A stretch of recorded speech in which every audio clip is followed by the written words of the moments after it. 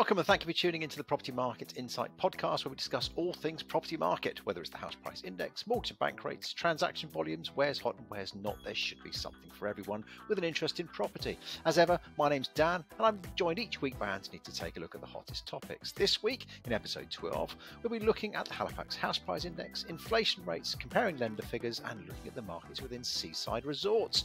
We'll be looking at a number of charts, so if you've not found us on YouTube yet, head over there and search for Property Market Insights. If you are watching on YouTube, please do remember to like and subscribe so you don't miss out on future episodes. I placed a link below this video to a page where you can submit your questions for all future episodes, so please do get involved.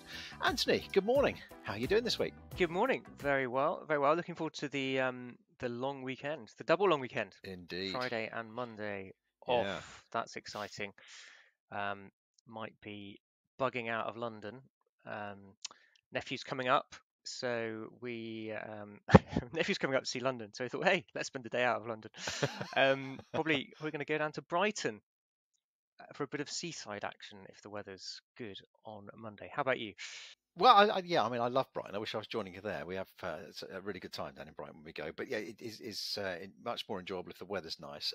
This weekend, to be honest, being a bit of a Star Wars geek, I have freshened up my Jedi Knight outfit. I've polished up my lightsabers, and I'm heading down to London to the European Star Wars celebrations at the Excel Centre. So I shall be in London on Sunday, dressed as a Jedi Knight, swinging my lightsaber about with thousands of other lunatics, I should imagine. So yes, that's what I'm lining myself up for. So yes, other than that, yeah. That will be a sight. Daniel swinging his polished lightsaber.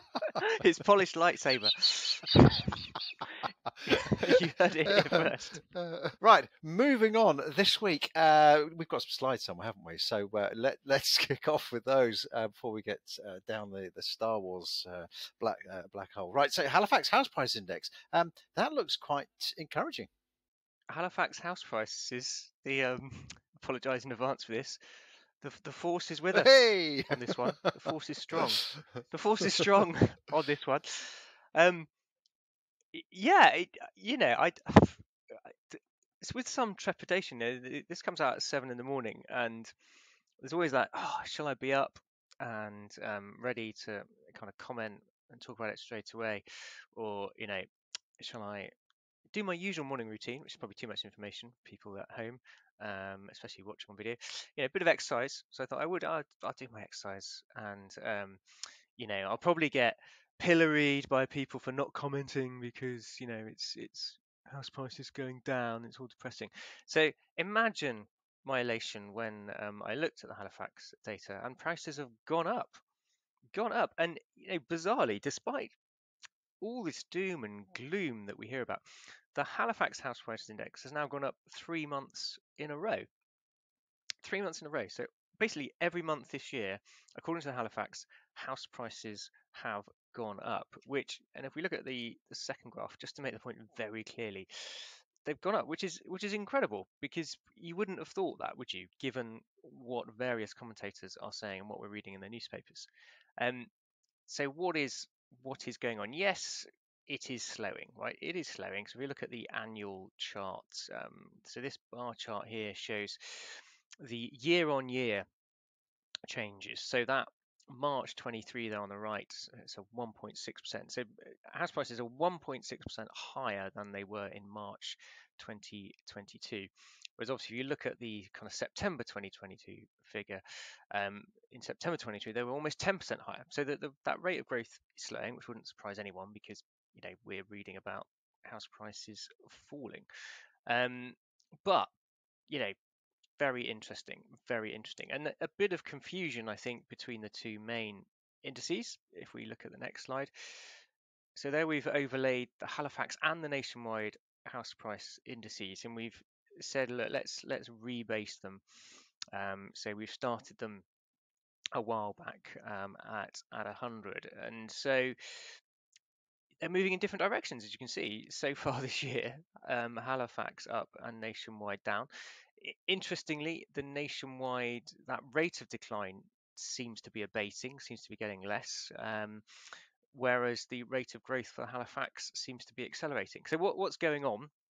I mean, these are the two biggest house price indices aside from the land registry that we follow, and they're based on their own mortgage book. So the homes that people have been buying with their particular mortgages feed into their house price indices, and one's going up, one's going down. Now they're both really big samples, right? They're the two biggest lenders in the country, but there is some discussion that the Halifax is more focused at the moment on first-time buyers, and so that the first-time buyer market is moving maybe more positively than the kind of the second, third mover, the kind of 3-4 bedroom market, where the nationwide older demographic of customers is typically buying.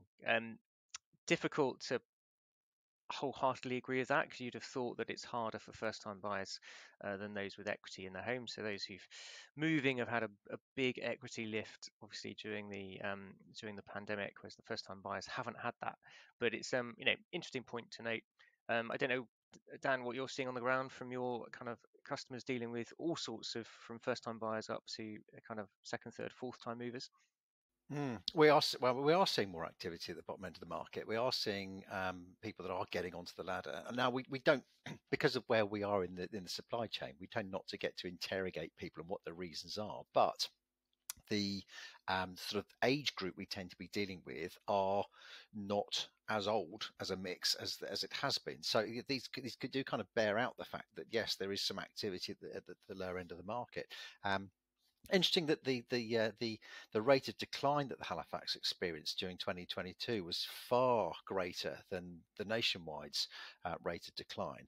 So it looks like the Halifax indices is quite agile, and the nationwide appears a little bit more sluggish. Well, but the trend lines, if you were to put trend line against that, are very similar, really, in terms of the way in which they're going. So if the Halifax is an early indicator of what's to come with the nationwide, then that's all actually quite positive. But yeah, you're right. I mean, I don't know whether I can say this, but we have gone through a quite a sizable global pandemic.